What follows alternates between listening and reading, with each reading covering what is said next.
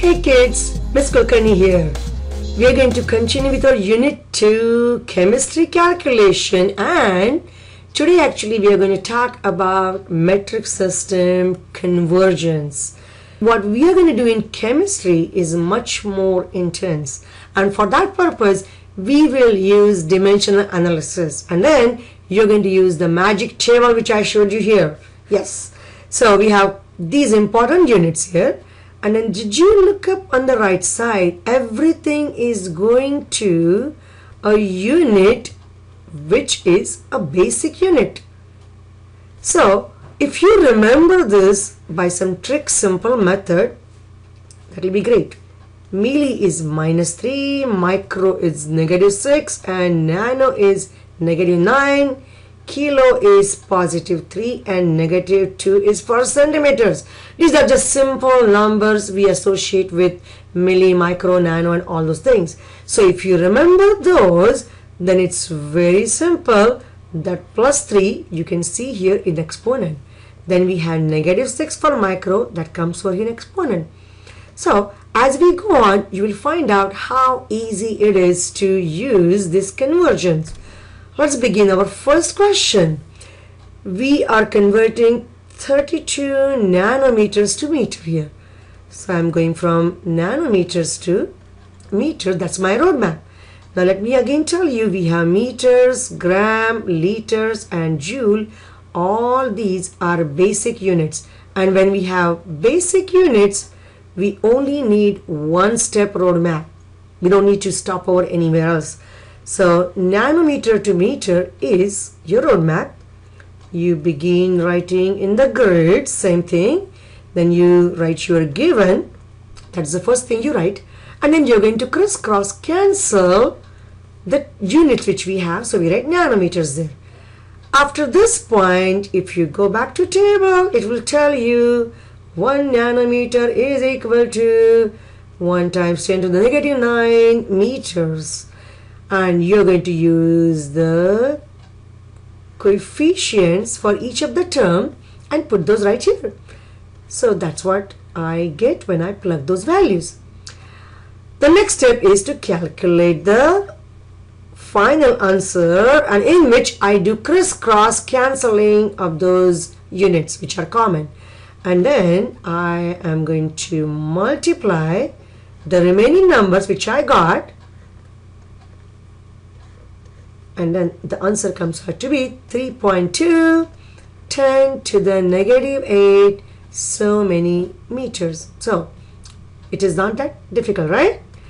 Let's take one more question. This is what is given to us. That is what we have to find out. So your roadmap is liters to microliters.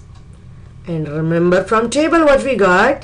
1 microliter is 1 times 10 to -6 liters. Let's get our grid. Liters, microliters. Given goes right here in the beginning box. Then we need to cancel liter. So liter comes over here. And then you cancel the common units. You already know that, right? But before that, we need to plug those coefficients. So we have 1 microliter here, and then we have 1 times 10 to -6 here. So once when we cancel those units and multiply all these numbers, what we end up getting is 4.56 and 10 to the third, and our unit now is microliter. So we got done with that. Here's one more practice question for you, and I want you to work on your own on this. We have beginning mass of 58.97 kilogram, and we have to go to gram. So that's our roadmap. And I'm going to just help you. 1 kilogram is 1 times 10 to the third gram. Now I want you to begin your grid, cancel those and get the answer, and check your answer when you are done. The answer should be 5.8 897 and times 10 to the 4th grams. Okay, so I hope you can get that answer. So now we are going to convert from prefix to prefix. Milli, centi, kilo, nano, these are called prefixes. So if you are converting from prefix to prefix, again we are going to go back to our US map. And then imagine we are going to go on a journey and we are going to suppose start. That's our beginning point, maybe in Texas from Dallas airport. And let's say maybe if you are going to fly from a United, you usually go from Dallas to in Denver, your flight goes there, and then if you're going to go to New York, your flight goes to New York. Or if you're going to go from here to maybe say in California, your flight goes from Dallas to Denver, and from Denver it goes to California. What I'm trying to tell you is Denver is the United hub.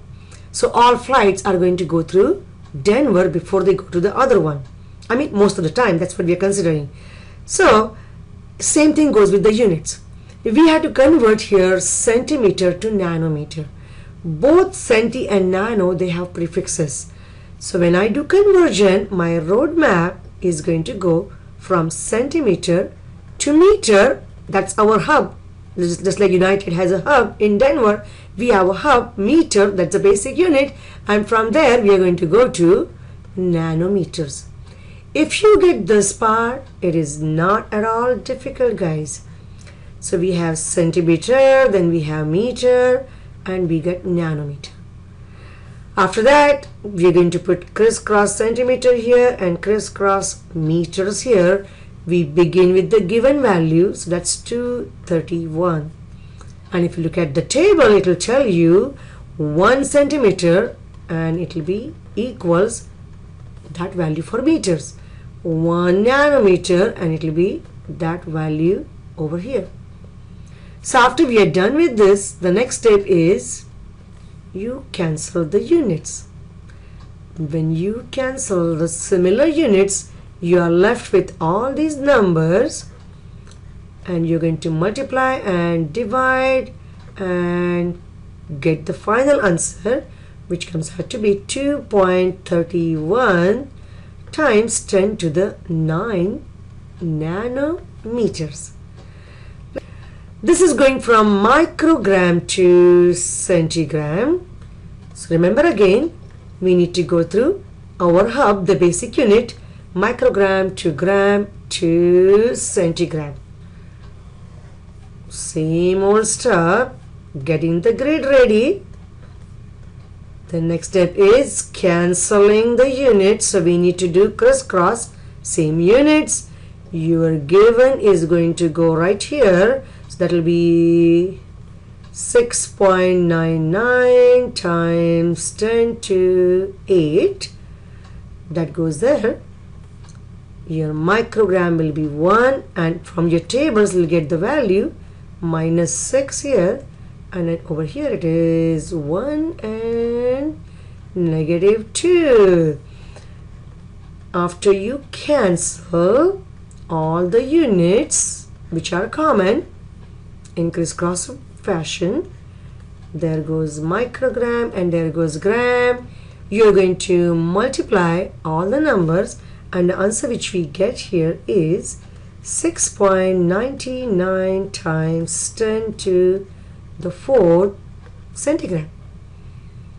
So you got the point. We need to always go through the basic unit. This is the last problem which is for you to solve. I'm going to get you started. We are converting from 0.100 nanometers to centimeters. Remember again, if your beginning point is a nanometer prefix, you have to go through our main central hub, which is meters, the basic unit, and then going to centimeters.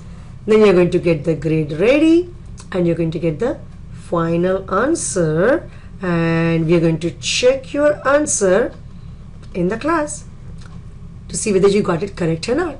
I hope you enjoyed the video and you understood how to convert metric system units. So bye bye.